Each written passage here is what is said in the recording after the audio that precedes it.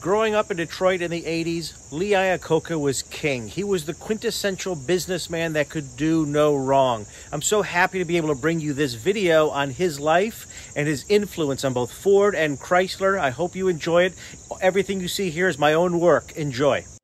In 1929, near a steel factory in Allentown, a 5-year-old boy enters his kindergarten classroom. He is Italian, and all the kids are Pennsylvania Dutch. When asked his name, the boy responded in a heavy accent, "Lido." The kids laughed. Little did anyone know that one day, this little Italian boy would revolutionize the automobile industry. Fast forward 30 years later, and Lido, now Lee Iacocca, was changing the automobile industry by creating the Ford Mustang, the car that defined generations. This is the story of how a poor immigrant son revolutionized the auto industry and became president of 2 of the world's largest corporations. 1919. The story begins in San Marco, Italy, when a young couple make their way to America. Nicola Iacocca and Antoinetta Perrotta came to America by boat, past the Statue of Liberty into the New York harbor. Like many immigrants, Lady Liberty presented a chance for a better life and a chance for their family to find success in the new world. They made their way to the hard-working Rust Belt town, where Nicola worked 3 jobs as a theater usher, a shoe cobbler, and a hot dog vendor. Antoinetta was always enamored with automobiles and worked for a car rental service. In 1924, their son Lido Anthony Iacocca was born. As Lido grew up, school became a happy place. He was a good student, well-liked, and took it upon himself to participate in nearly every extracurricular activity, even if he wasn't the most gifted athlete. Despite his diligent efforts at school, Lido graduated 12th in a class of 900, but his father had higher expectations. He was so upset. "Why didn't you come in first? You hear my father describe it? You'd think I'd flunked." It was these early experiences that set high expectations for Lee Iacocca, who knew he couldn't just get by on being ordinary. It's 1941, and the world is at war. By now, Iacocca prided himself as a full-blooded American and was proud to do his patriotic duty. However, due to a history of rheumatic fever as a child, the military turned him down. He was devastated. Being sidelined by the Army for a medical reason was a disgrace to Lee. He once again started to think of himself as a second-class citizen, feeling like the only young man in America who wasn't built for combat. So Lee worked on refining his mind. In 1942, Iacocca enrolled in engineering at Lehigh University in Bethlehem, Pennsylvania. As more young men were drafted, the class sizes in Lehigh became smaller and smaller until Lee Iacocca received almost an exclusive college education. By senior year, he moved away from studying hydraulics and thermodynamics, switching to business courses like labor problems, statistics, and accounting. Not only did he perform better in these subjects, but the combination of engineering and business became the very thing to spell his future success. In addition to all the engineering and business courses, I also studied 4 years of psychology and abnormal psychology at Lehigh. I've applied more of those courses in dealing with the nuts I've met in the corporate world than all the engineering courses in dealing with the nuts and bolts of automobiles. Lee shared his mother's love of automobiles, and he always knew he wanted to work at Ford. He drove a beat-up 1938 60-horsepower Ford, which was where he found his love for the company. As luck would have it, when he was finishing his master's degree at Princeton, he was hired to come work for Ford when he graduated. 1946. Iacocca originally joined Ford Motors as an engineer, earning just $5 a week. But with his talents in business and a gift of persuasion, he was soon transferred to the sales and marketing divisions, where his career flourished. Driven by his father's constant desire for him to be the best, and armed with his formal education, Lee excelled in all aspects at Ford. His first major recognition came from his 56 for 56 campaign. The campaign offered loans on the 1956 model year car with a 20% down payment and $56 monthly installments for 3 years. It was a raging success, taking Iacocca to the Dearborn, Michigan headquarters. In just 4 short years, at age 36, Lee elevated himself from sales to vice president and general manager of the Ford division. The year 1964. During his time climbing the corporate ladder, Iacocca designed several successful Ford cars, but the one that changed his trajectory in life was the iconic Ford Mustang. Seeing the need for an affordable and trendy sports car among the baby boomer generation, Iacocca tasked product advisor Hal Sperlich and stylist Gail Halderman to design what was first called the Cougar. After convincing the board, and most importantly Henry Ford Jr. to build it, the project was greenlit, mainly thanks to Iacocca's natural talent for sales. It wasn't without its obstacles, however. With a shoestring budget and just 18 months to develop it, Iacocca went full steam ahead. Against all odds, they made the Cougar in time and changed its name to Mustang after the World War II fighter jet P-51 Mustang. The first Mustang ever made was a two-seat, mid-mounted engine roadster, and it employed the German Ford Taunus V4 engine. The car that went public was the 1963 Mustang II four-seater concept, hitting the World's Fair in 1964 to a hot audience.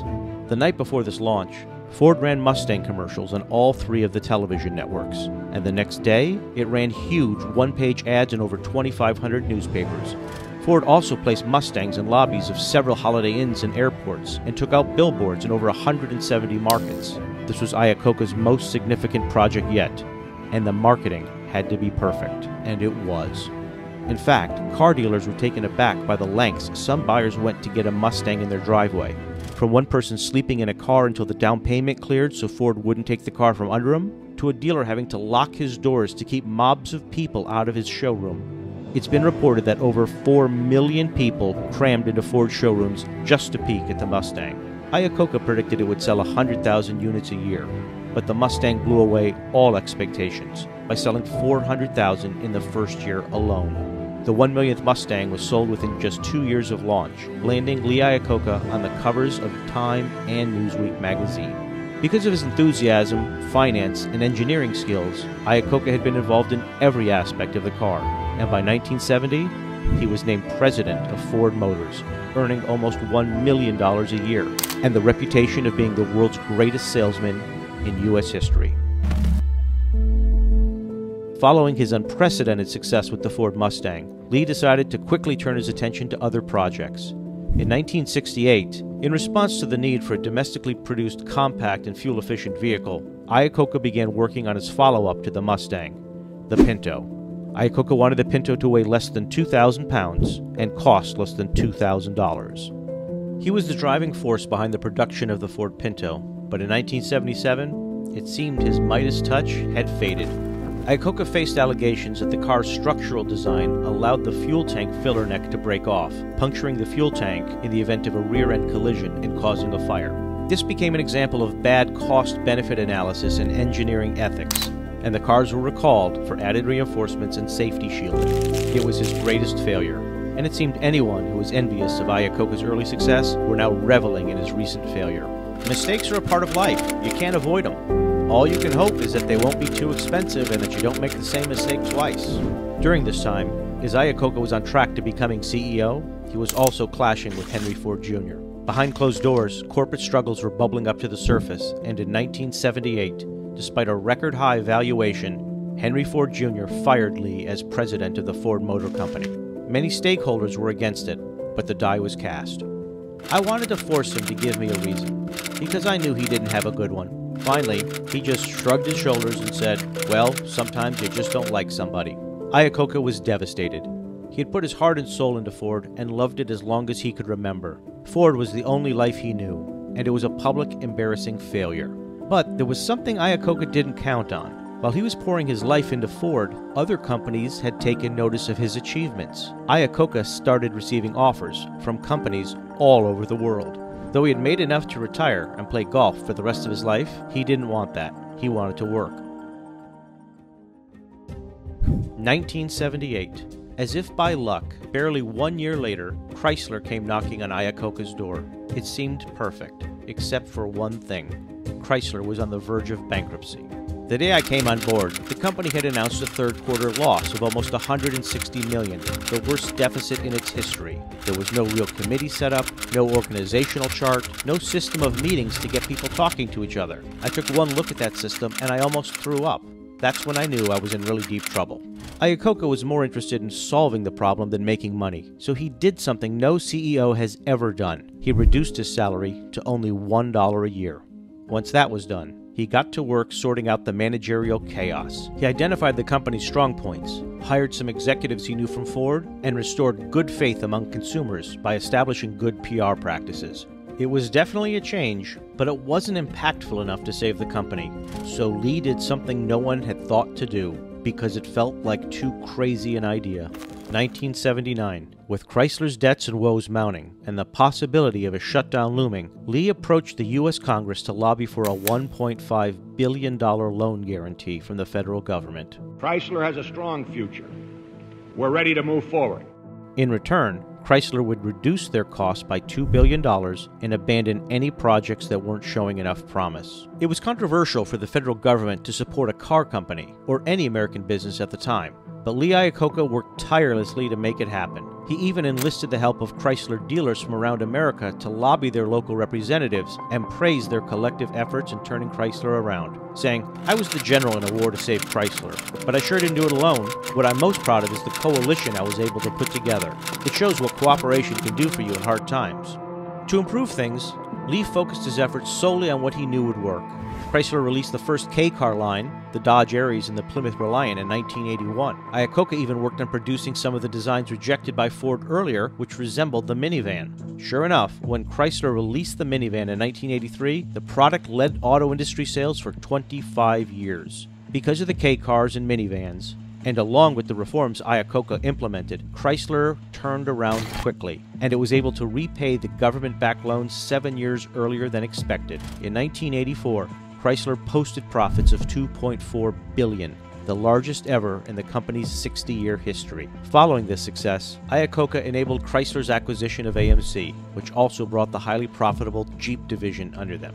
Throughout his time at Chrysler, with help from advertising executive Leo Arthur Kelmanson, Lee appeared in a series of commercials employing the ad campaign, "The Pride is Back," to show the comeback of Chrysler. He also became well known for his trademark phrase, "If you can find a better car, buy it." If you can find a better car, buy it. Lee Iacocca had become a rare corporate public figure and a symbol of success and good old-fashioned know-how. He led the company in his trailblazing, innovative, no-nonsense manner until his retirement.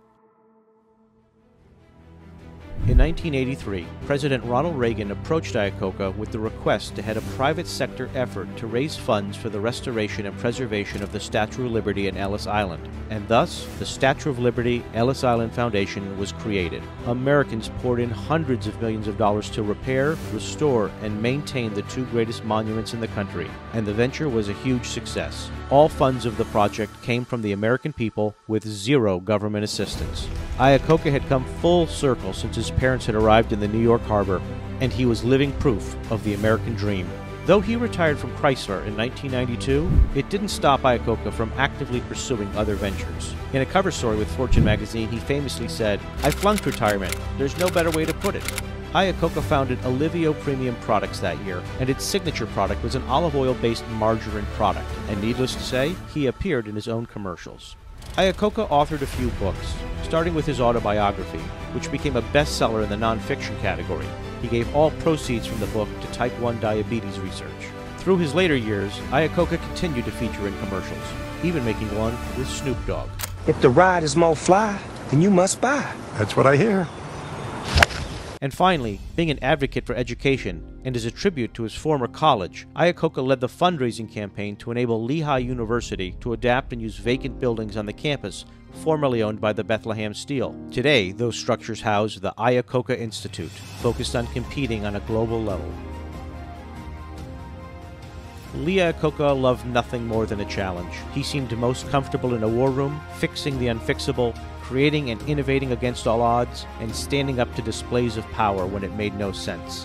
He's a true example of a man who began with nothing and refined himself through extensive education and practice to become a catalyst of change in the auto industry. He died in 2019 at the age of 94, leaving behind an incredible legacy and valuable life lessons. If you enjoyed this video, subscribe to the channel for similar content and ring the bell to make sure you never miss a video. Thanks for watching.